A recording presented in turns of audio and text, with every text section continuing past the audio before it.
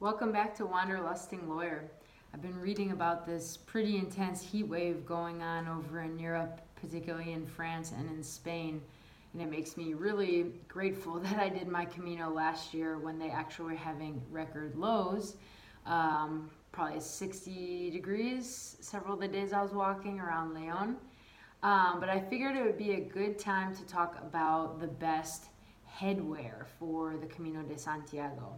And I have a couple recommendations. I know some people are hat people, others are not. I think I have a good compromise solution. So I'm going to talk to you guys about what I used. And I've worn one of the things I used, not this one, but it's a buff headband. I know a lot of people love these for a lot of different reasons. You can put it around your neck if it's chilly, your eyes as a sleep mask, your ears, your wrist. I like to wear mine as a headband. I'm not really a hat person, and I only wore a hat a handful of times on the Camino. That said, I do have a good option for you, but this was what I wanted on my head every day. It absorbs a ton of sweat. I thought it was cute. It's easy to wash, easy to dry. This is actually the one that I used, and this is what they look like. This one was called, I think, insect shield or insect repellent shield or something. So it came, I think, pre-treated. I'm sure it's not there now with the number of times I've washed it. I don't know if it helped keep bugs away. My ankles got bitten a lot. I got no bed bugs, so I don't really know. But I just pretty much like the design. The one thing I will say is it can feel a little narrow at first. It's not, super stretchy, but if you try to stretch it out a little bit, so hopefully it doesn't give you a headache, I just highly recommend the buffs. I like them a lot, and they're really versatile. So, however, if you do want a hat, I think I found the best multi-purpose hat you can buy.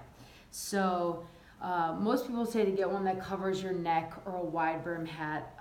This one I think is a great option. It is by Sunday Afternoons. I think I got it at REI, and what I love about it is that if you need to cover your neck, which actually this time of year is really important because the sun is typically behind you, you have this piece, but it also snaps off easily, so that if you don't want to wear it, you don't have to, and then it comes through this piece as I take this off. So there were a couple of things I really liked about this hat. The Camino is not a fashion statement, but I did want to look okay, and I thought that just the general style of the hat, it was more baseball hat-like, but the coolest thing about this hat is the brim actually folds. So what I would do is I just kept this in my stash pouch of my backpack.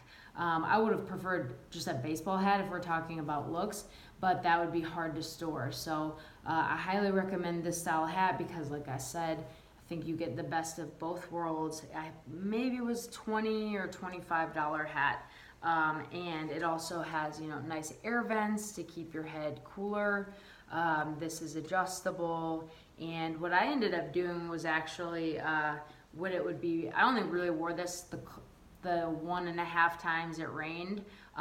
Put it over my head and then put my jacket hood up so that it was like an extra protection for a layer of protection for my face against the rain.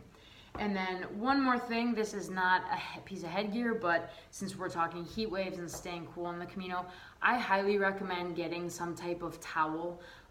This one, I got this at, I think, TJ Maxx or Marshall's. It's Travel On, and it's a cooling towel, so you actually get it wet, you snap it a few times, and it creates a cooling sensation.